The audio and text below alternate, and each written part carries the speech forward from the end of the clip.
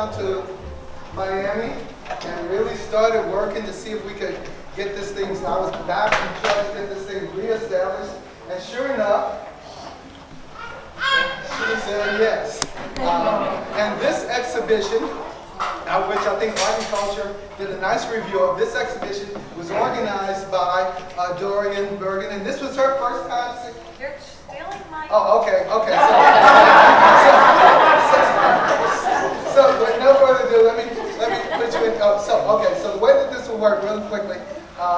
So Dorian will talk about the exhibition and other things. And then Faith will just be here for questions. She'll open it up. I'll open it up for questions, and she's yours. We'll have about an hour, about 40 minutes to go at it, and she's yours. So without further ado, Dorian Bergen. Thanks so much for coming here today. This exhibition was organized in 1995 when Faith joined ACA Galleries. We realized within 1 month how popular her work, her message was. Then I realized that I had to organize an exhibition that could travel, so I wouldn't have to reinvent the wheel. So, not being terribly familiar with the work, I decided to curate a mini survey. Faith has worked in 16 mediums. You are seeing many of them here. Her story quilts, of course, are very well known. Her tonkas, over there and over there, from the 70s. Her works from the 60s that were the subject of traveling museum exhibition organized by the Berger, broke attendance records, propelled Faith into an international arena. Prints, works on paper, and so on. And you are getting a little taste of that here. So in 1995, I organized the show, and it has now gone on to over 50 institutions.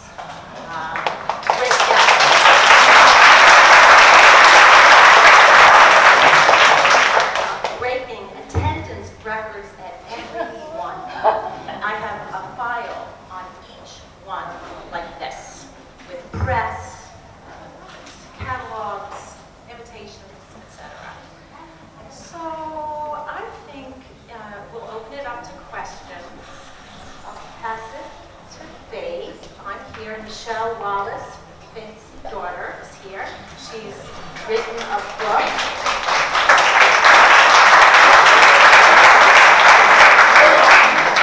Several books, but I have to say that she was 27 years old. This book surpassed me. She became very famous because she wrote Macho and the Myth of the Superwoman, and now is writing a book on the Actually, first you mentioned my most recent book. but I think you're below. Which is Dark Designs and Visual Culture. Okay. 2005, Duke University Press. Pretty much. So I'm going to open it up to questions. So let me just say, and one last thing, Michelle is up here as well because she's also written about her mother's work. So, questions, how about that? Pretty quick, huh? Questions? What does the fly mean? It means you can do anything. So many people told me, you can't do this, you can't do that. Especially, I was born in 1930, during the Depression. And I was told, you can't do this, you can't do that. But of course at home, my family told me, oh yes you can. You can do anything. And one thing you're going to do is when you graduate from high school, you're going to come. Because my great-great-grandfather was an artist. Now I was born in 1930, so you know when he was born, right? 1952 or something like that.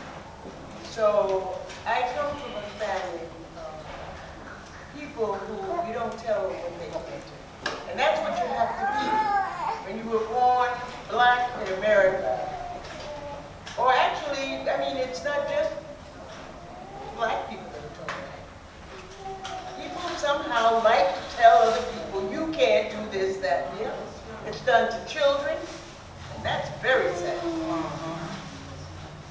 done too much.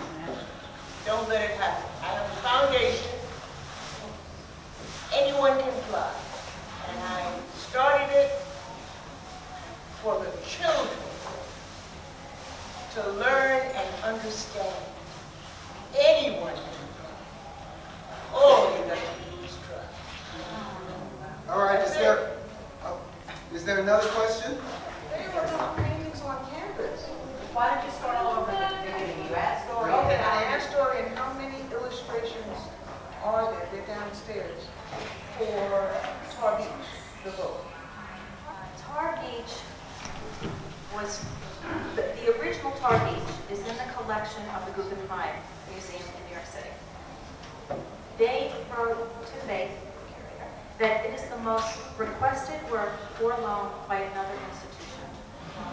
She then, and she couldn't get her autobiography published. Nobody would publish it. So she said, I'm going to write it on Word. You're going to read it. And that's what she did. And then HarperCollins, an editor, saw a poster of it, thought this would be a great children's book. So it got published in 1990, and it's celebrating its 25th anniversary, past its 25th anniversary. It's been made into an animated short for HBO, called Goodnight Moon and Other Stories, narrated by Natalie Cole. It has a life of its own. There's so much. There's the Tar Beach 2 that you can see downstairs. So in 1990, 1992, Tar Beach 2 was created, a silk screen on silk edition. Only 2 left. The Columbus museums have purchased the Tar Beach 2. It's an iconic image. And I've been traveling that quilt with the original illustrations since 1995, all around the United States. And all of Faith has now completed 18 books, 18 children's books. She's on her 19th one now about the ancestors. 2 were published last year, one called The Harlem Renaissance Party, which is magnificent, and We Came to America, which won an award. Every child that takes a social studies class is reading We Came to America. It's about everybody who came to America. So all of the original illustrations for every book is available to travel around. Very good. Now you know who came to America first. Who? Right. The Native Americans came first, and then who? The Africans, right? Us. There you go. And it's all in that book. Okay? So get it. Came to America. We have a question over here. When did you first realize that you wanted to do art? How old were you? Going to school in the 1930s in Harlem. I could not, my doctors had told my mother, don't let me go to school in kindergarten because the children had diseases that I could get, and I had asthma. And asthma was, it wasn't a rare disease so much. A lot of people died of it, and I understand they still do, but it was dangerous. So he wanted me not to be exposed to childhood diseases. So I was homeschooled, and my mother would go to school and get my books from Barnes & Noble. Barnes & Noble was a store that sold school books in those days. And she would get my lessons, and I was taught at home until about the 2nd grade. And then it was okay for me to go to school. Now, in the meantime, I had my lessons at home, and I got art supplies so that I could do my art at home. Because we had art in the schools. Now we have a problem with art in the school. And children are so wonderful. The little children are the best. I did my schoolwork at home, and I did my art. So I had my art from the beginning. My father bought me my first easel. So art was taken for granted. I was going to have the art. Now nobody said, when you grow up you're going to be an artist. No, that wasn't discussed. Art was a natural form of expression, obvious to children. When I graduated from high school, I had been told all my life, when you graduate from high school, you're going to college. They never mentioned to me what I was going to be there. Because women didn't work in the 30s, okay? So it wasn't about what I was going to be. It was about what I was going to do. And I loved art, always had it. So I was going to do art. No discussion on being, okay? So when I got there and they said, well, okay, what kind of degree do you want to get? Oh, well, I don't know about that. That's that part. Well, they said, well, I tell you, a liberal arts degree, what do you like doing? So I said, I guess if I have to pick something, I want to be an artist. So they said, well, this is a boys' school, the City College of New York, right in my neighborhood. And girls, women, cannot get a liberal arts degree here. I was shocked. Now mind you, I used to see the boys pouring up out of the subway and up the hill and down Convent Avenue to City College. But it never occurred to me that there weren't any women here, any girls. Because I was always taught, you can do anything you want. So not that there are not any girls there doesn't mean girls can't go there, it just means there's none in that group. That's all it means. So in the confusion, I said, well, I don't know what to do now. I'm going to City College. So how am I going to do that? They're telling me that this is a boys' school and they don't have a degree for me. So somebody came in, one of the teachers, and she said, listen, let me say what you can do here. You can come here. You can't get a liberal arts degree, you know, but you can get a Bachelor of Arts in art education. So you can major in art and minor in education and teach. I said, oh, now my family was lucky. Teaching was it, you know? Yeah, because all of them were teachers. All right, so I said, that's fine, I like that. And I'm glad. That's the reason why I'm sitting here with you today. Because I did become a teacher. I taught little children, big children. I taught in college. I have taught every age group. And I can tell you, having taught every age group from kindergarten to college, the little ones are the best. I'm serious. And that I taught them really enhanced my work. It taught me the freedom that they have and the love that they have of creativity. So in a way, that kind of exclusion that they had in City College, saying, you know, women can't really be here, this is a boys' school, benefited me. Because I wouldn't have gotten to know them. If I had a liberal arts degree, I would never have learned that the children were the best. But the Bachelor of Arts in Science, in teaching, taught me that. Being exposed to the little kids. And I have a foundation, Anyone Can Fly Foundation, a tribute to them. I owe everything to them. They are the best.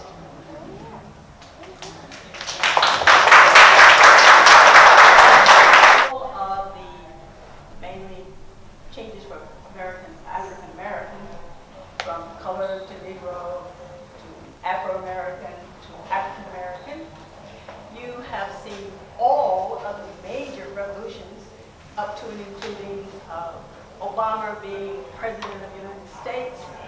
I want to ask you, and one of the things I've noticed about your artwork, it seems to elude a pleasantness or a life that keeps moving on.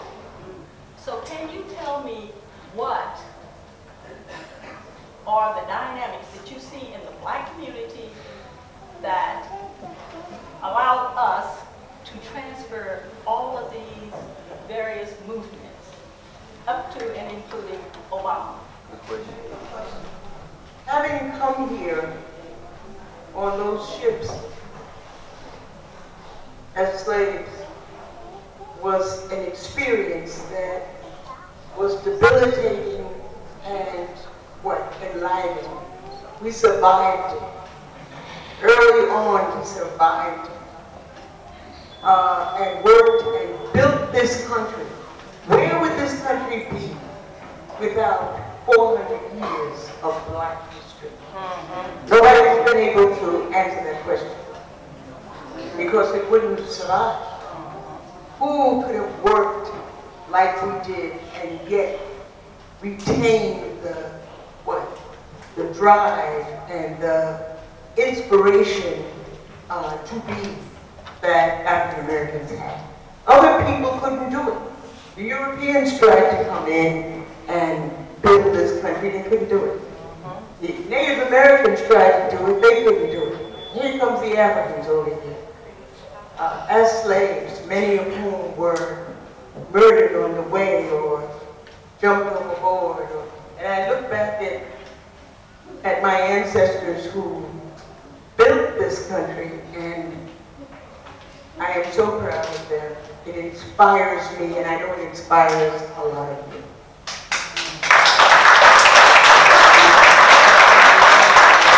I have noticed such a wide variety of art and so forth here, and I'm wondering how you manage this kind of thing, because normally I see one area, but not like 10 or 15 or 20 different ones. When I started looking around, I'm looking to see who did what, and your name is on every one of them. Well, it's the opportunity to do these things, to work in different medium. Like I said, my parents gave me the medium. You don't start with children and art when they're like 20 years old. They have it from the time they're little, and I did too. So it was a natural form of my education to create art. I had my supplies, I had the time, I had the place. I had the opportunity to do it. I had wonderful teachers. I went on to the City College of New York, where I had fantastic people there who taught me.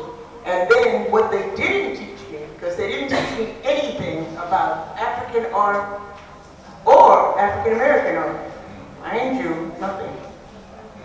I had to travel, and I did. I went all over Africa to see the fantastic art of the African people, which modern art was founded from by Picasso and Matisse and some of those people who went to Africa also and were inspired by the fantastic masks and so on. So I just had everything going my way, it seems, as you can have too. Anyone can fly. Oh, you guys can fly. The clue to that, though, I want to say, is I said before that Faith has worked in 16 different mediums, and if you go around to the labels, notice the dates, because she works in series, and each decade represents a different body of work. So for instance, the soft sculpture and the Tonkas are from the 70s. It's not until 1980 and the masks, all the soft sculptures, the masks, the dolls. That's what I went to Africa. So that's the key to the progression of Faith's art. Well, we saw a purple doll. And it has to do with the color purple. And I think maybe there's an Emanon mass downstairs, so that would be the 80s also, because Emanon, the 80s is all about her mother's death. Mama Jones, Madam Willie Postman, who took such beautiful care of her when she was a child, and homeschooled her and did all that stuff. Was the fashion designer, did the clothes for the sock sculpture. So That's true. Collaboration. Right. Before 81, she had my grandmother. We had my grandmother. Then after 81, so much is about things that have happened since then. But one of the things I was thinking about the accumulation of work that we're talking about, because for the 70s, I think we're all cataloging the work in different ways. There's so much for each decade. And then you see a show like this, and what you realize, I was going to say this, I didn't know it was meaning to you, but it's like a compounded interest. That's the way her work is. You know, so she started with 2 one-woman shows in the 60s, and then she grew from there. Slow burn with compounded interest. And many of you all know what compounded interest is. I hope you do. I hope you're getting some compounded interest. I retired.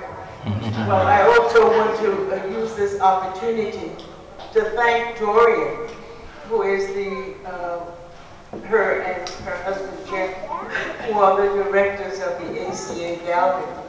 And I used to constantly be looking for the art of African Americans to inspire me, because art comes from your ethnicity, from who you are. You make art that looks like you, that is you. And Dorian, in they opened in 1932, and they were one of, if not the only gallery that showed African American artists as well. It was very difficult finding a gallery to show your work as an African American artist. And this is the gallery, ACA, that I always wanted to belong to. But I didn't want to ask them, because if I asked them and they said no, then what am I do? You understand? I like them. Some other galleries, I don't care. They say no, they no. But I didn't want ACA to say no. No, but I found out that Dorian's father, Sid, who started the gallery in 1932, his great uncle. So it's a family gallery, and his,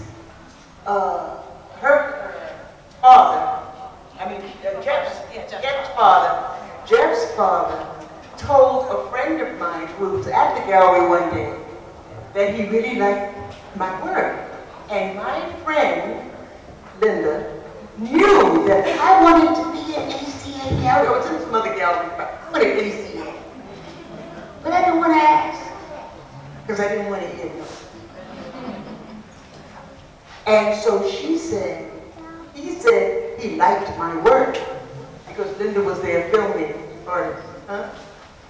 And she said, oh my goodness, I'm gonna call her and tell her, because she would love to know that. She wants to be in this gallery. He said, she does? And Linda said, yes. And she called me, and Sid came to my house, and we've been together ever since. Oh my goodness. I got 3 questions over here, but let me just tag in one little bit about ACA Gallery. Of course, you know, it's hard not to, in these wacky political times, not to make some statement about the state of the country right now. But, you know, we did a show here, The Abolitionist, and that show was, we had a sign on the bottom of the stairs that had the Mexico City John Carlos Tommy Smith sign, and we said, where's the guy, the third guy, the white guy, the Peter Norman? And Peter Norman suffered severe consequences for taking a stand with Tommy Smith and John Carlos in Mexico City. And one of the things that came out of that is, if you are not African American and you take a stand, and we pose the question, where are those people now? Where are the Peter Normans now who are standing up for us? Well, this is all that actually come back to say ACA galleries stood and they took the consequences, because there was a period in time, 4 generations, where they were blacklisted for showing African American artists. So the next question is here. My question to you is, you've done all of this work and all these different mediums. Who do you see coming behind you that you admire and encourage us to follow? Oh, Amina Robinson.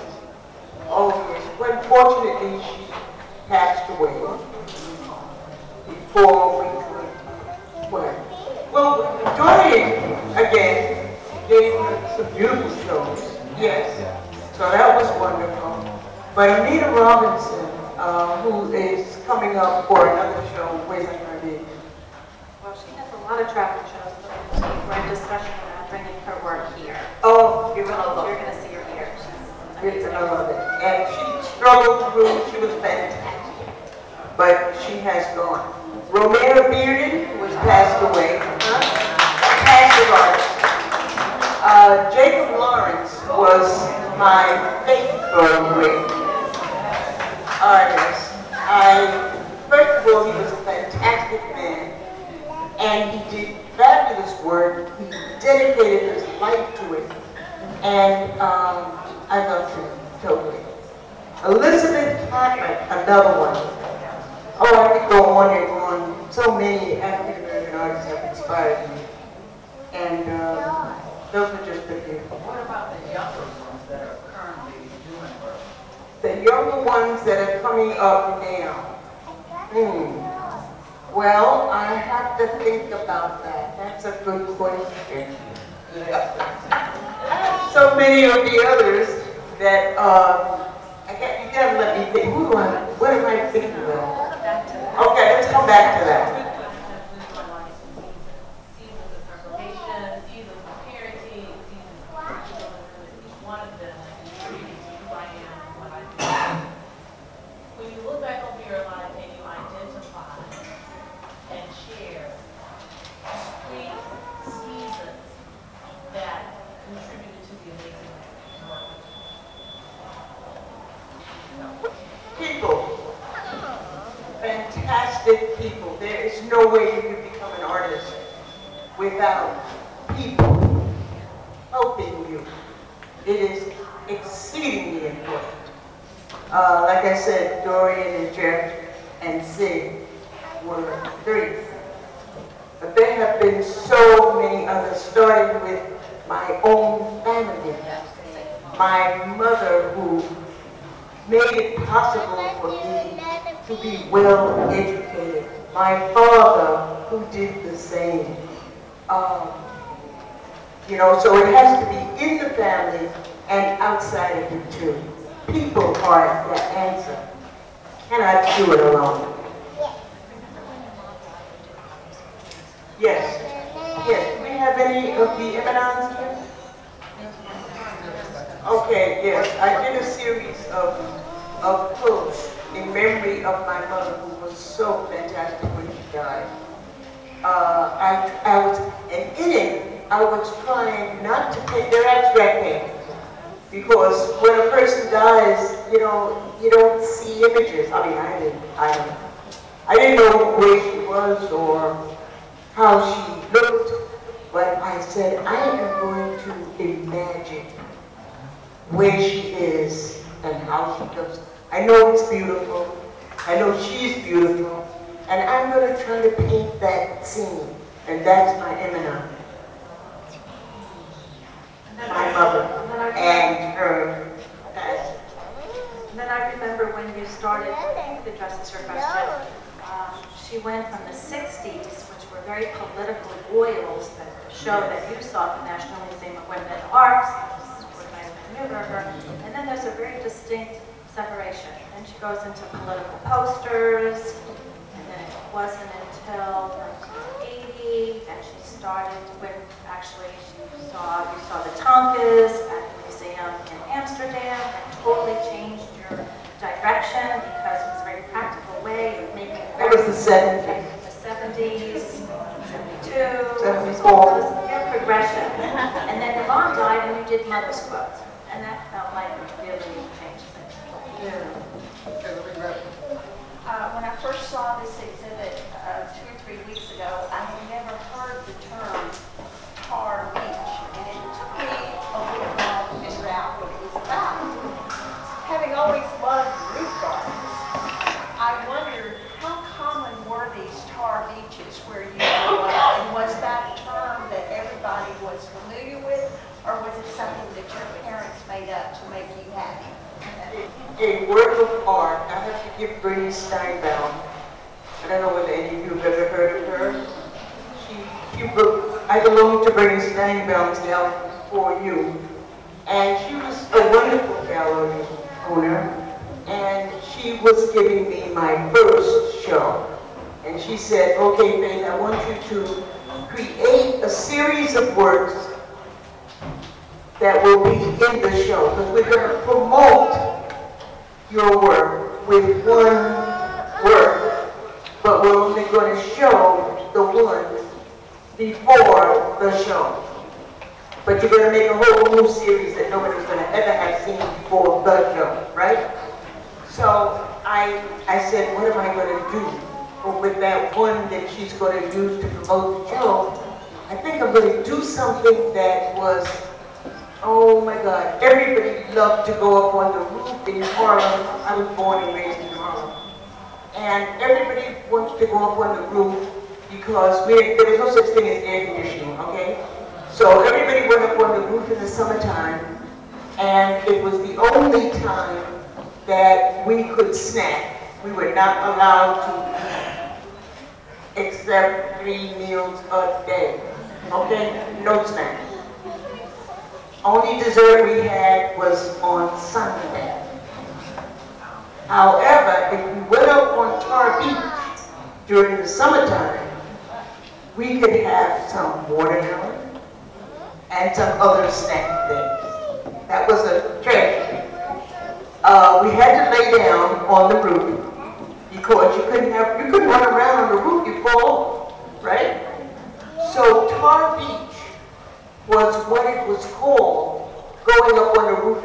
I don't think people can go on the roof and picnic and carry on like that anymore. It's too dangerous. People don't, they'll throw you off or whatever. No, that's not anymore. But in those days, I don't know, somehow we loved each other. It was okay.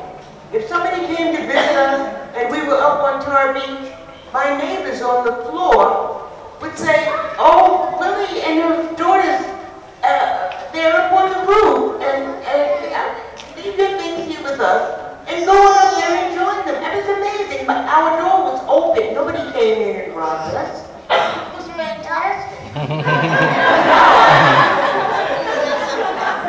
Bernie Steinbaum wanted me to do a series for the show. And I have always worked in series because it works. So that series I called On the Roof, or Women on the Bridge. Women on the Bridge. Because women should have everything that a bridge has. The ability to transform and move from place to place and so on. So I called it the Woman on the Bridge series, and I do a series of women on bridges, flying and taking over and so on. Because we need, especially today, to take over what is going on. Okay? Get my point? Yeah. All women need to be involved. Because if we had been as we should have been, you know who would not be in the White House. Okay? How old were you when you started sewing, and what made you want to sew? And I'm homeschooled, and could you give me an example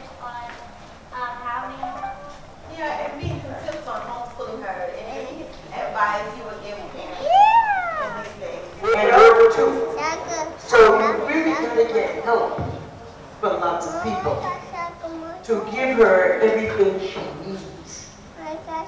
And there are places, and I am not familiar with them because I've been out of the business for a while. So I could, my daughter does some tutoring for children. She's not this one, but another one who also taught. Now, what's the other question you asked me? How old were you when you started sewing, and what made you want to sew? Okay, now understand something. These quilts that you see are not quilts as such. They are paintings. They are on canvas. Okay?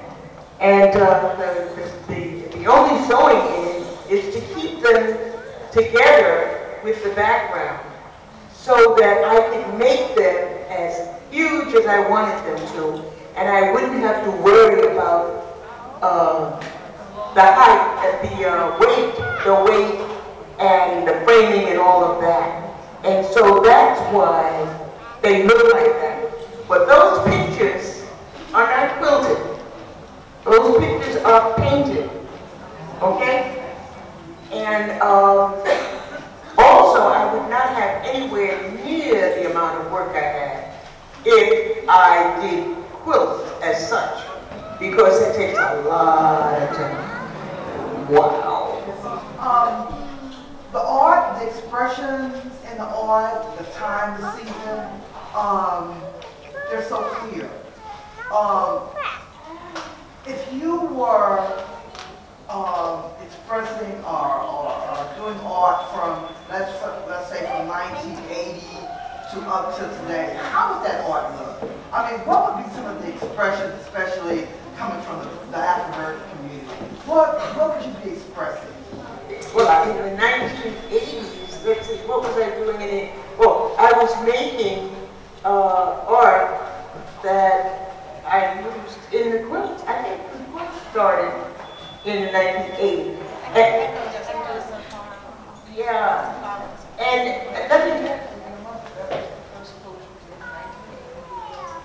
right. And also, I was trying to get my autobiography, We Flew Over the Bridge, published.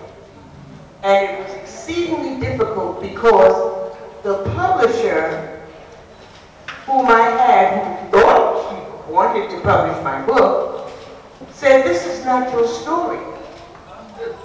So I said, "Oh my God, this woman is going to tell me what my story is." Because many African American women had been told that their story was particular to a certain group of famous African American women who had written that they were born in poverty and that they had been raped and beaten up and this and that. And I didn't have that experience. We don't all have the same experience. I'm sorry. And I don't have to have that experience to be an African American woman. And it's public. I'm sorry. So I said, okay, here's what I'll have to do. They're not going to publish my story as it is. We Flew Over the Bridge is the name of the story. So what I have to do is write my story without them publishing it. How can I do that? I'm going to make quilts and I'm going to write my story on them. I'm going to write my story on my art. Like that. Now, how does it start again? The first story was Tar Beach. Don't. Okay. First story was Who's Afraid of Aunt Jemima. Yeah, oh yes, my first story. My first story, oh she's great. My first story was Who's Afraid of Aunt Jemima. Yeah. And guess what? I wanted, because this one is a brilliant writer. And I wanted her. She wrote Black Macho and the Myth of the Superwoman back when she was 27 years old. I wanted her to write the story on Aunt Jemima. Who wanted me to write the Aunt Jemima story? and you know what she said? I was only 30. She was 30 and she said, no, I'm not going to write. I don't know anything about Aunt Jemima. Well, I don't know anything about it. I'm not doing it. So I said, oh, okay. So I have to do it. No. What? She used to say that I didn't say this, but she said that I said, I run 6 miles a day so that I don't ever have to look like Aunt Jemima. Okay, I said, okay, that's it. You don't have to write anything. I wrote Who's Afraid of Aunt Jemima, and I kept writing until I got published. Because anyone can fly. All you gotta do is you're gonna tell me what my story is. That's the height of racism. To tell you freedom of speech. That's if you're not under freedom of speech. How dare you tell me what my story is? I have a right to say what my story is and to get it published. And I can. Now mind you, it took me 15 years. 15 years to get that book published. To get the revival published. Which is called We Flew Over the Bridge. The Memoirs of Faith Ringgold. It was initially published by Little Brown in 1995. Got it. And that is the book by Duke University Press, which also publishes Dark Designs. And they republished it, I think, maybe 2007 or thereabouts. And they keep it in print, and it should be on Kindle soon. But anyway, the bridge she flew over, see, there's bridges throughout the world. We flew over the bridge signifies that her and my dad moved from Harlem, their ancestral homeland, to Englewood, New Jersey, which is just across the George Washington Bridge. Because Mother did not want to move far, but she needed to go someplace where she could build a studio big enough to do her own work, but on which she could also buy land. So she bought in Englewood, and therein lies the tale. But anyway. Greg Shannon. Another series. That's your contemporary work, Jones Road. Yeah. She went to Jones Road, and they didn't want her there. No. So she ended up doing a whole series of work that is continued about that struggle over zoning and housing, and it never occurred to her that her neighbors wouldn't want her. She's got an acre of land. It never occurred to her to ask who the neighbors were, or to ask them whether they wanted her. No, because I came from all of them. Nobody asked anybody that. From your body of work, you clearly have an affinity for children, whether it be the books, Coming to Jones Road series, and there are several children in the audience today. I got 4 with me, so I would like to take the opportunity to ask you and or your daughter to say something to the children in the room. You can do anything you stick to. I didn't say it's going to be easy, no. But you have to have determination, and anyone can find, and others will be inspired to help you. You need help, but that's how you get inspired. That's how you get the people who inspire you to help you by trying. Continue to try. This is a great country in that respect. You can do it. You can come from nothing to something and do it. All right? My question is, what do you think your role as an artist is to maintain the culture of Harlem in the face of gentrification? Harlem is. I had Dinah Washington, you know that name? Yeah. I had her apartment, and nobody can get it from me. It's now co-op. We own it. I still own it. It's just not big enough to house what I'm doing. So that's why we have a bigger studio in Englewood, New Jersey. But Harlem is fantastic. She's a real estate wizard.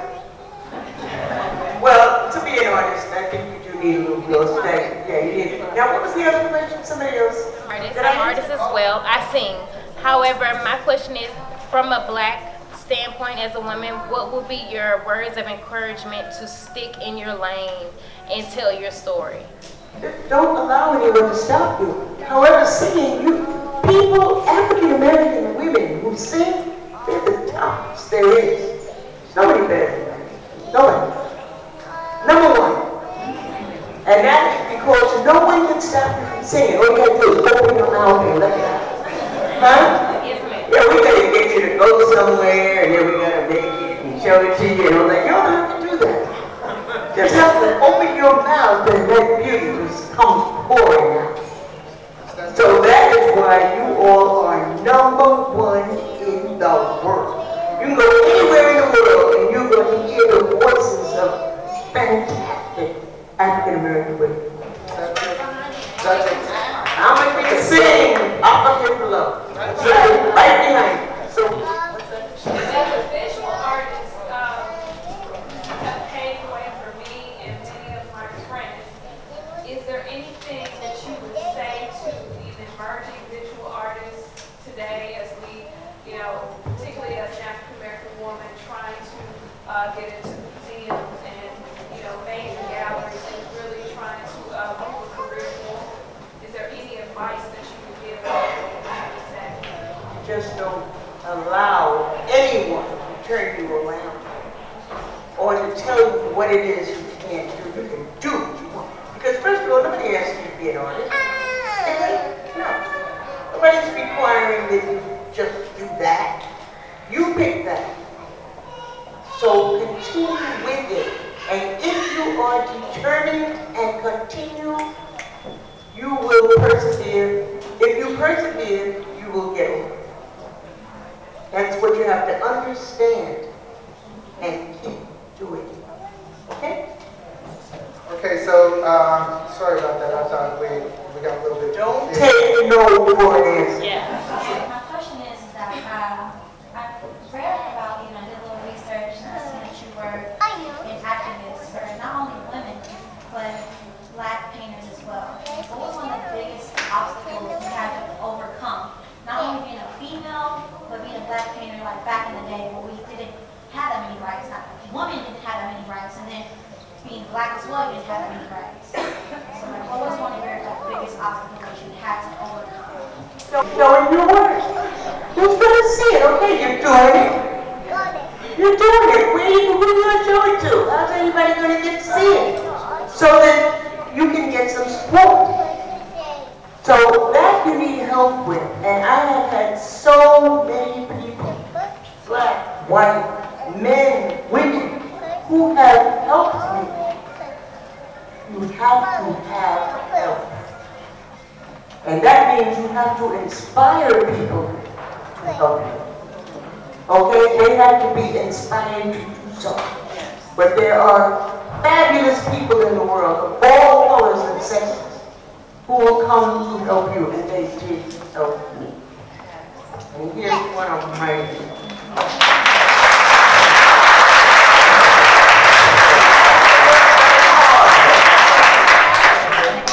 Work very hard. You have to work very hard. I don't like all that hard work. We're going to have everyone who brought those books to be signed. Faith is going to step right over here to this table and she will sign books. Hopefully you've got a pen. So can I get a show of hands of the people who did one book signed? If you all would come over, and we can have something for you. For everybody else, I want to thank you all for coming out today.